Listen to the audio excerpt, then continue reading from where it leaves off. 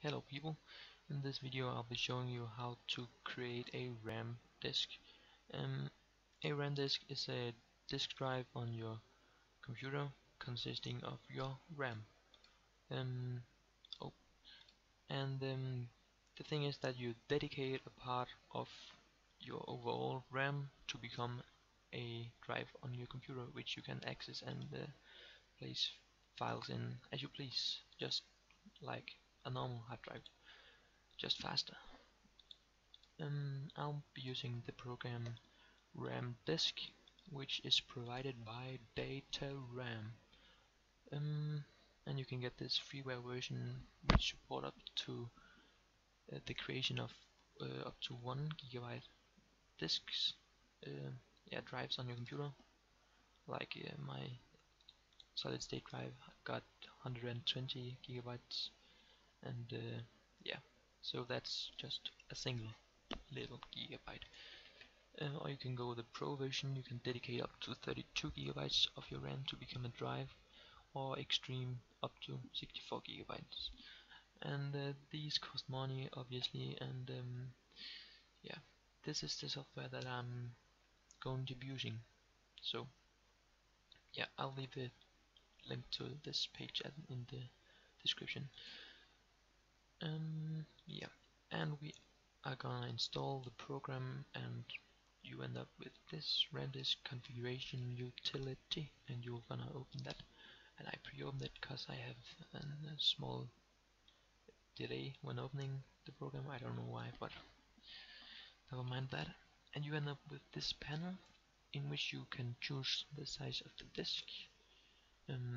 For this test I'll be just making one at 12 gigabytes.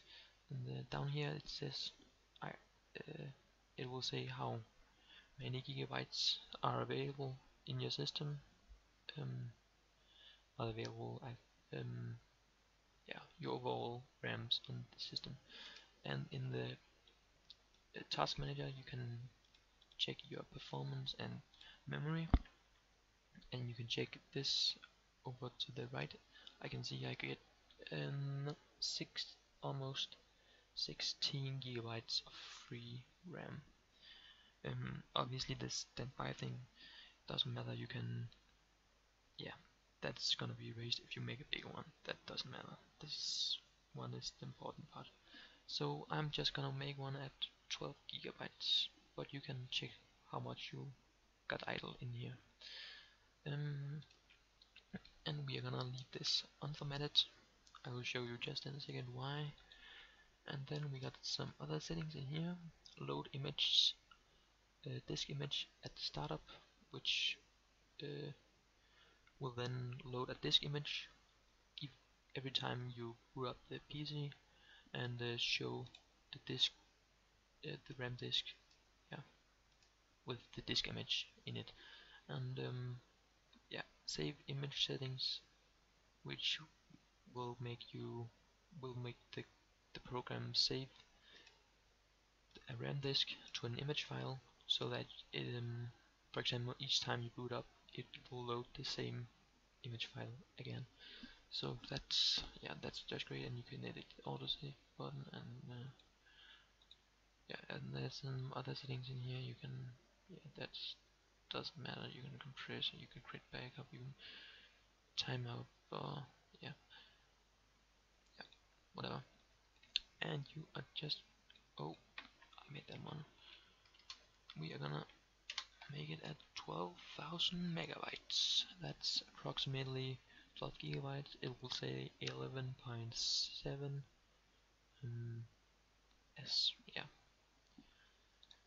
And we're gonna hit the start RAM disk. It's starting the RAM disk, and when it said data RAM disk started successfully, we are gonna go to computer.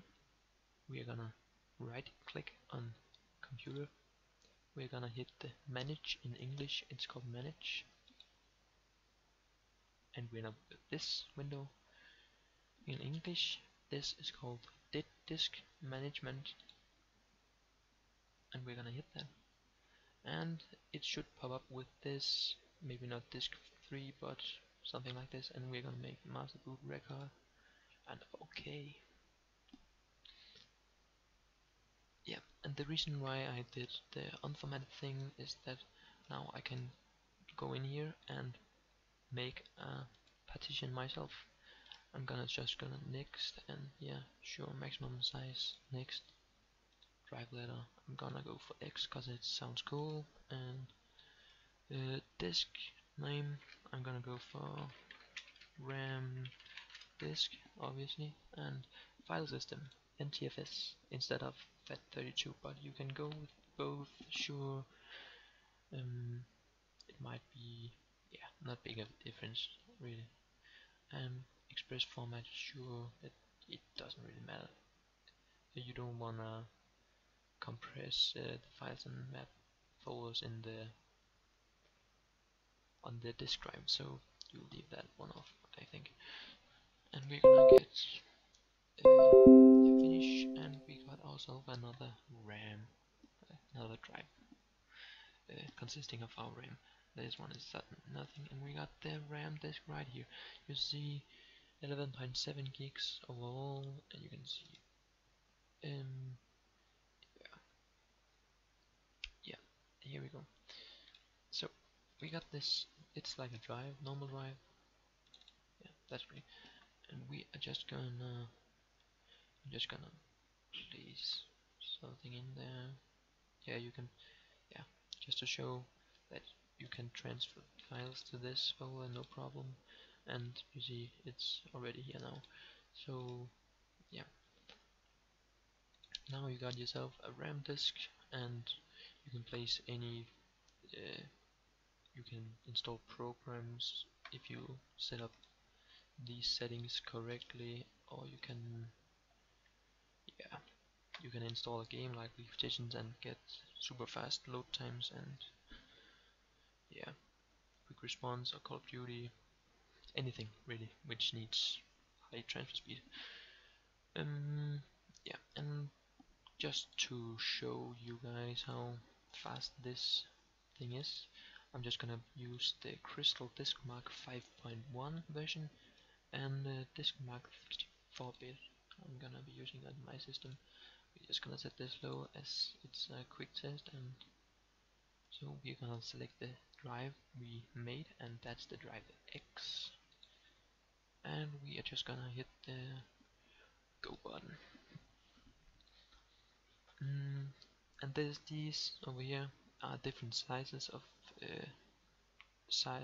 chunk size of the files testing, and it'll show up with different results, as they have different transfer speed for that reason. And you see 2.4 gigabytes per second. That's pretty high comparing to another drive. Obviously, this one will mirror on this side so that it's pretty much the same. I think it's getting a little higher over here, but who counts? Okay, we are gonna be testing another drive. I'm gonna be testing my C drive, which is a solid state drive, which I'm gonna HyperX. Yeah, that's solid state. And I'm just gonna be testing the. Oh, I'm gonna set this to 2 like the other, and it's just gonna test.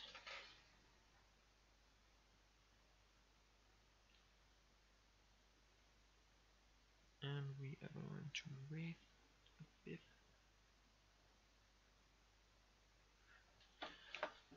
Yeah, we can see the first read speed of the large files is at 450 megabytes per second.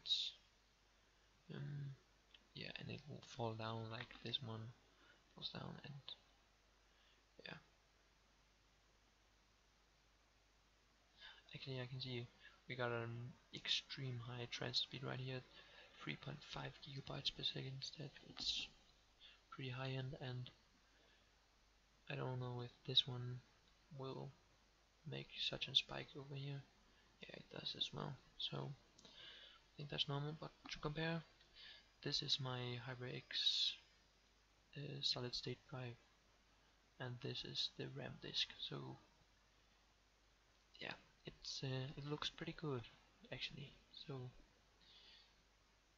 yes, and you can see write speed are pretty much a little higher.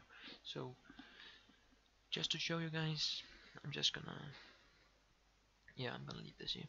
So I hope you enjoyed the video, find it useful, and it helped you to see what you can use a RAM disk for. And yeah, I think that's it. um, yeah, I hope you enjoyed, find it helpful, like it, whatever. And yeah, tell me if anything could have been better, or things I should do different in future videos, and so on. Thanks for watching. Bye.